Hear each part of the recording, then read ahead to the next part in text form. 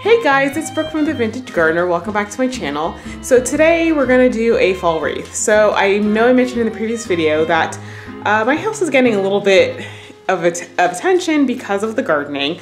I mean, first off, I'm on a main road, so that's, you know, people are always paying attention to a house on the main road. But this was a house that people knew because prior owners still flower here. And on top of that, it was empty for 3 years and people were watching it, trying to figure out if somebody was gonna buy it. So, but the garden is definitely getting a lot more notice, so I kind of feel a certain amount of pressure to make sure that the front of my house is on flake. So I've never really been into decorating porches. Like, I would put up a fall wreath, but I've never had like a real porch to decorate. So now I have one and I feel like I need to do the thing properly. So let me show you what I've got. Okay, so this is the wreath, and actually, you know what? I'm gonna go up high for this one so y'all can see better. So this is the wreath that I've done. It is a burlap wreath, and if you guys really want to, know, I didn't show you guys how to do it in this video. I did another video for 4th of July. It's the same principle, and I'll link it. So I'm gonna do 2 swags on each side of the door. So I wanted the wreath to coordinate, but not necessarily be matchy-matchy. So these are the colors that I chose for the wreath. So I've got, you know, a hydrangea. I think it's supposed to be scabiosa in white sunflower. And then for the swags, I'm going to be doing deeper colors. These colors deeper. So I think it'll look all nice together without being matchy-matchy. So I'm just going to put this on the stand, and then I'm just going to get making. I mean, basically, I'm just going to stick the flowers inside the wreath. I'm going to try to wrap them around, but I'm going to put it on time-lapse because I think a lot of this is self-explanatory. Bumper snoot, and my dog is right there running around on the table. I see you. I see you, baby. What's the matter? What's the matter? Do you want a treat? Is that what you want, a treat? Yeah? Okay. All right, I'll get you a treat. That's his little begging pose.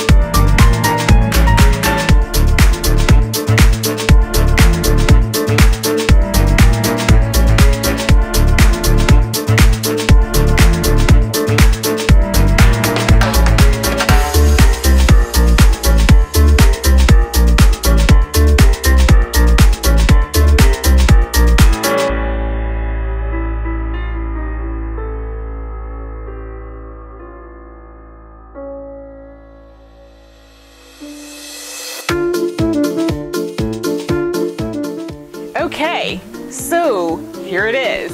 So this is definitely improvement on the first fall wreath that I did. I think I just did blank burlap. I think I just put a single sunflower. So I'm definitely putting more flowers on it. I think the oranges in here really contrast nicely with the door. They certainly, I don't know if it shows up well on the camera, but in person it definitely pops against the pink. I'm going to be doing planters. I'm going to be doing swags to go on the light.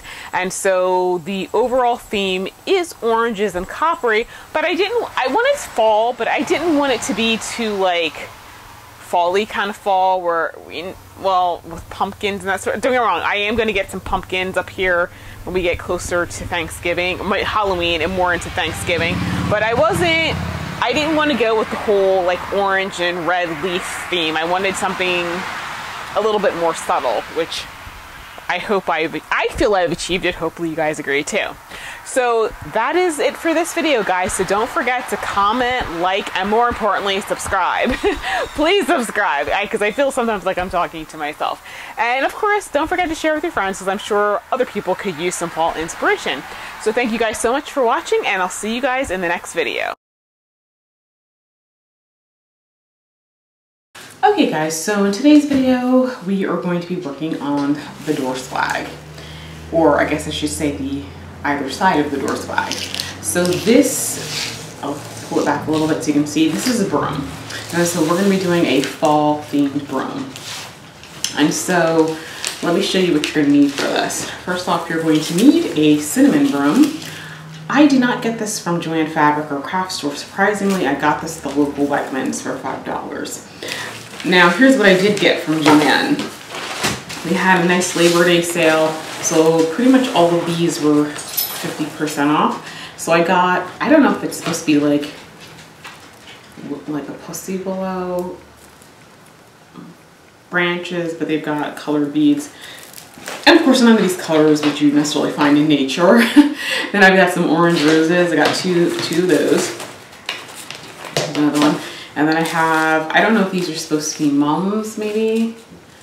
And then I got a orange hydrangea, a sunflower, one of those wheat things, and some orange leaves. So, you're also gonna need some paddle wire, and I got some wire cutters, and I went to Michael's and I bought some burlap ribbon. It does have a wire. And oh, you might also need a stapler. So now that I have them, let me try to see if I can recreate this look. So the first one I put down was the orange thing. Okay. And so you may have to bend and twist the leaves to get them where you like them. I want them to be, I mean, no two flowers that you get are the same, so it's going to be hard to match them exactly. And so then on either side I put the roses. And just remember that this is going to be hanging. Now I've already done one as a sample, but you know, since it's going to be hanging, don't arrange it like right side up, which is the way you typically do an arrangement. Just arrange it so, test it so it's hanging down.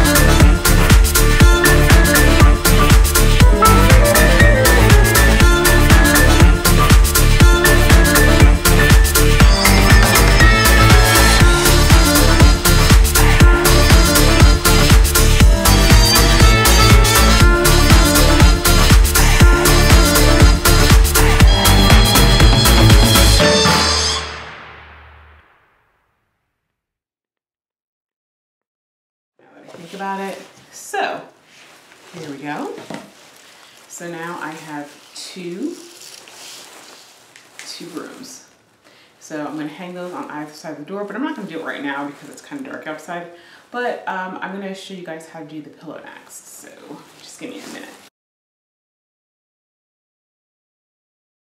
Hey guys, I'm back. So now we're going to turn to doing a pillow, a slip-covered pillow. So let me show you the pillow I did. So here it is. This is what it looks like. And on the back, as you can see, it's a little opening so that you can put a pillow insert.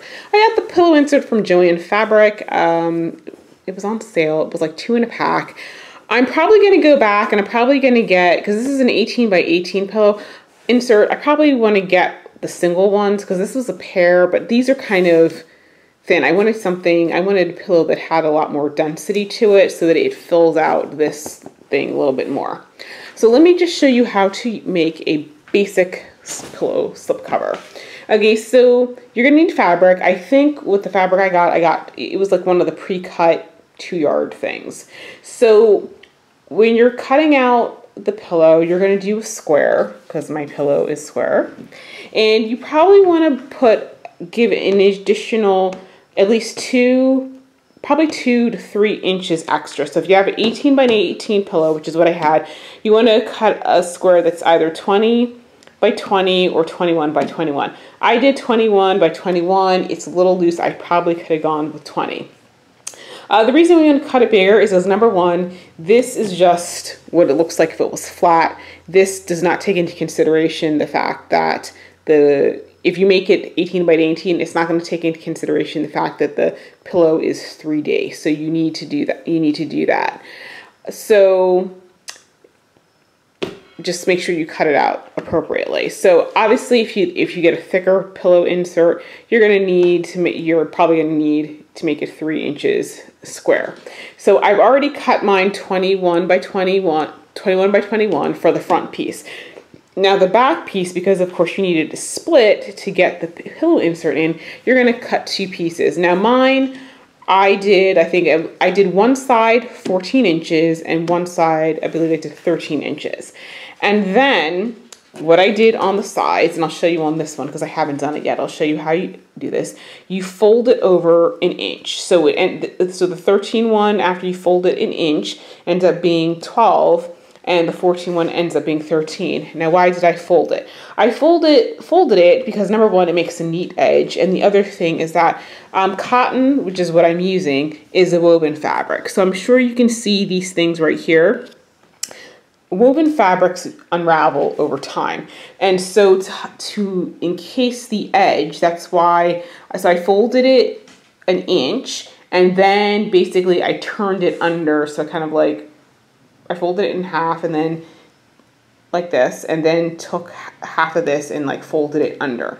And what I'm going to do is I'm going to stitch it down like I did on this one, and that will encase the raw edge so that this doesn't unravel. So let me set up the camera. I'm going to show you how I stitch it. Okay guys, so I'm at the sewing machine. So one thing I didn't mention is that when I folded it and then folded it under again, I actually pressed it down so that it would kind of hold its shape. So this is my sewing machine. I'm not going to do a tutorial on the sewing machine because quite frankly, this is a gardening channel. And but this is the presser foot, and I've got my fabric lined up.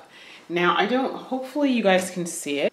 Okay, so this is a close-up of what I'm looking at. So as you can see, I'm using the presser foot as the edge to keep it straight. And so I have a Singer Quantum Stylus, I can't remember which one, but it's got a touch screen, so I'm going to choose a stitch. I'm going to choose a straight stitch with to the left, so it kind of shifted the needle over. Which if you remember, it was, hold on a second, let me do it again so you guys can see it. So this is where the standard straight stitch is, and this is where the left one is, because I want it closer to this edge. And so I'm going to use that edge use the presser foot on that edge to keep it all straight. I'm sure you guys are probably wondering what this purple tape is. Yeah, I can't sew in a straight line. And I know that for some of you who follow my personal Instagram page, you'll be like, I've seen the clothes you sew for yourself. Yeah, this is how I do it. I have a purple tape to line it up. So let me put this back on the tripod. Just gonna put this needle down. I'm gonna do a couple back stitches just to secure it.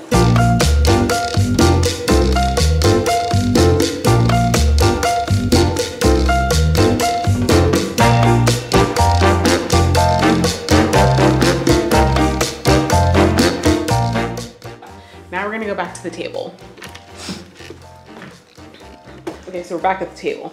So when you sew things together, you want to put the right sides together.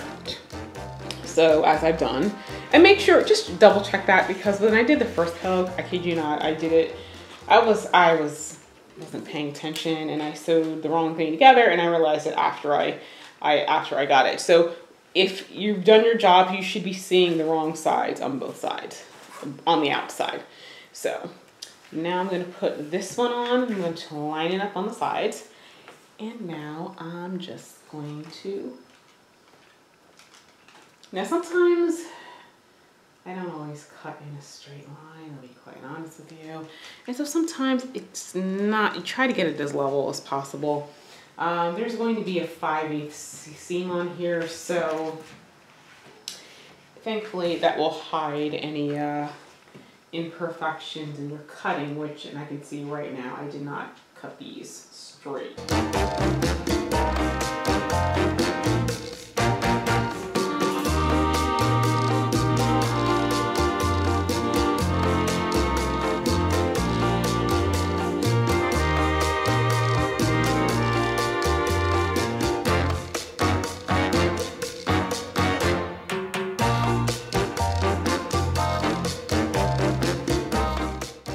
In case you guys want to, if you guys want to do this, I'm sure you guys know this, my ends are pretty even, straight, because I clearly didn't get everything even, but what I use for cutting is a rotary cutter, and then you can use, like, actually this is a French curve, but I need to get another one because I broke it, but you can use the side edge for cutting, or I have a yardstick and I can use that edge for cutting. And as you notice, I have a mat on my board, and so also one of the things I did was I lined the fabric up and used the straight edge on the, like, the tick mark and that sort of thing.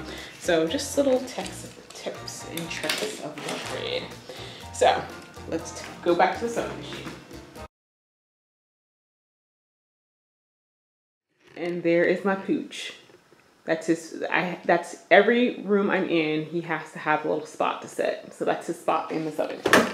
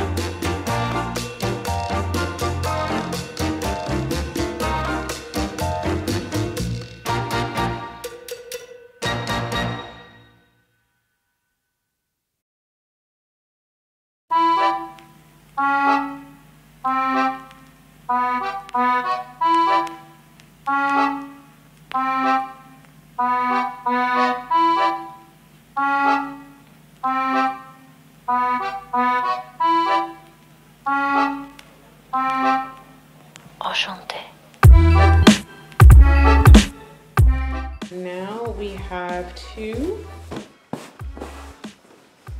pretty pillows to put on the porch on my glider.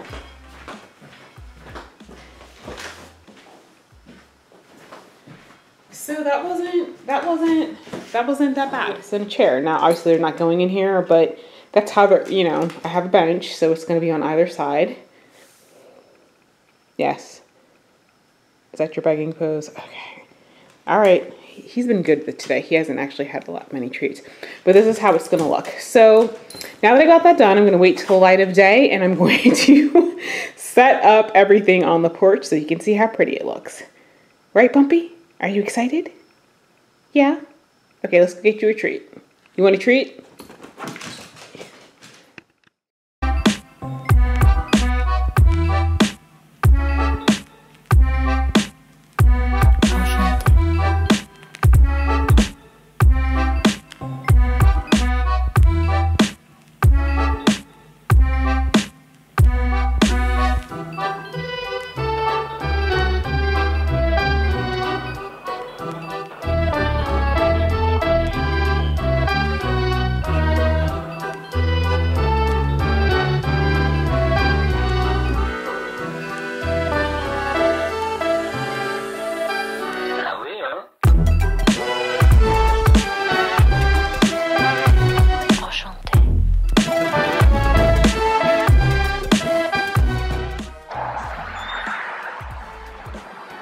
Okay guys, I am finished. So let me take a final look. Oh, that is so cute.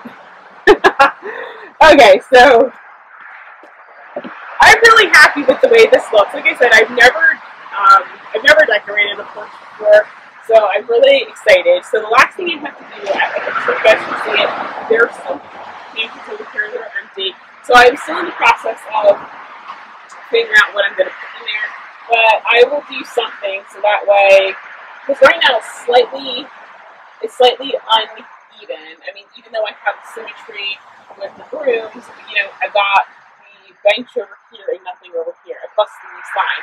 So I'm going to do the plants over there, and I think it'll kind of even it out. It'll be kind of symmetrically asymmetric, kind of, if that's. So anyway, let me give you guys a final look of